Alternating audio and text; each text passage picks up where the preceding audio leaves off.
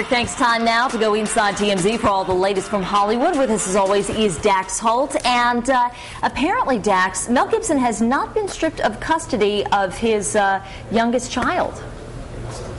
Yeah, Oksana went into court yesterday and basically was fighting to get custody of this child stripped away from Mel Gibson so he wouldn't be able to see the little girl because she feels that he is dangerous, he's a violent person.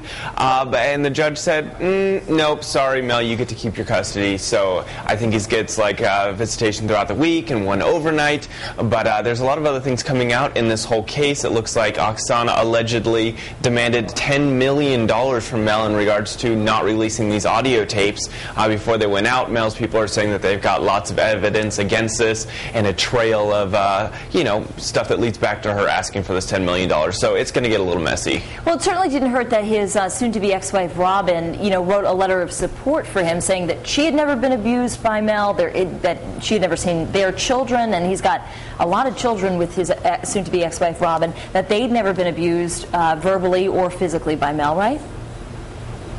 Yeah, this is a big deal because Robin's, a really big person out here. She runs a lot of foundations. She makes like millions of dollars for all these different charities. People really respect her word. So for her to be coming forward saying, look, I was married to Mel Gibson for 28 years. He never laid a hand on me. He never laid a hand on my children. I think that speaks volumes. And so she sat down, wrote a declaration in front of Mel's lawyers and turned it in. So at least he's got her word backing him up right now.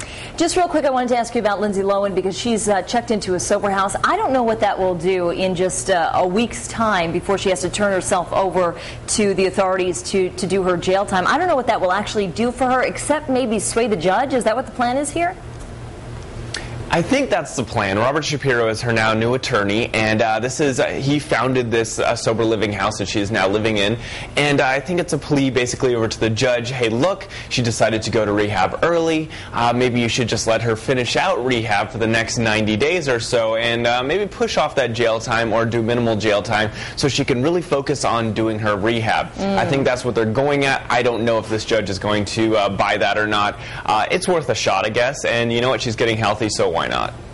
Dax, as always, thanks so much, and you can catch TMZ TV right here on Fox Providence at 6:30. And for more information on any of the stories, just head to our website, foxprovidence.com. Pat?